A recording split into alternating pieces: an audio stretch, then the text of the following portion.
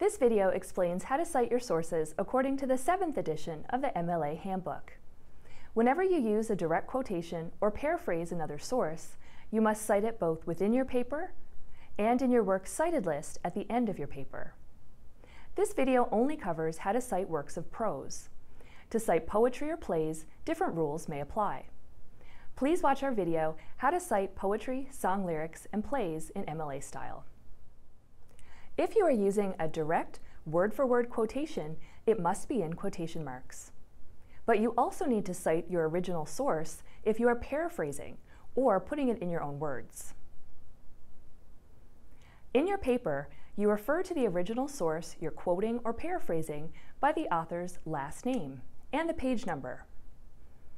You can put both the author's last name and page number in parentheses at the end of the sentence. Notice that the period goes outside the parentheses. Or you can incorporate the author as part of your sentence and just put the page number in parentheses. If you are using a quotation that would take up more than 4 lines of your paper, you should use a block quote.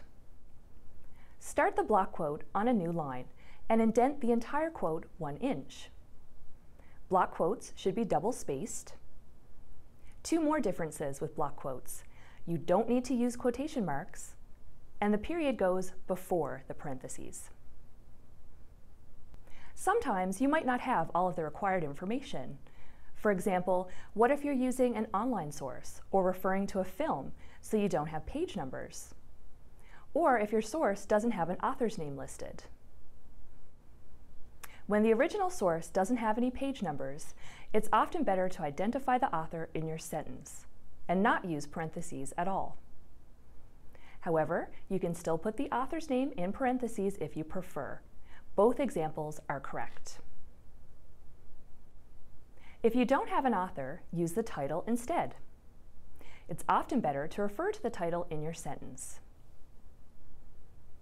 In parentheses, unless the title is very brief, 3 words or less, use a shortened title. A shortened title is the first word of the title only. Use quotation marks around the titles of articles, chapters, short stories, poems, or documents or pages on a website. Italicize the titles of journals, books, entire websites, newspapers, magazines, or plays. At the end of your paper, you should also have a works cited list containing full citations for all of the sources you referred to or quoted in your paper. How you format your citations for your works cited list and what type of information you need to include will depend on the type of source you're citing. Thanks for watching. For specific information on how to format citations, watch our videos on how to cite a book, ebook, journal article, newspaper or magazine, graphic novel, or web page. Or visit the MUN Library's webpage to check out our MLA Style Guide or chat live with library staff.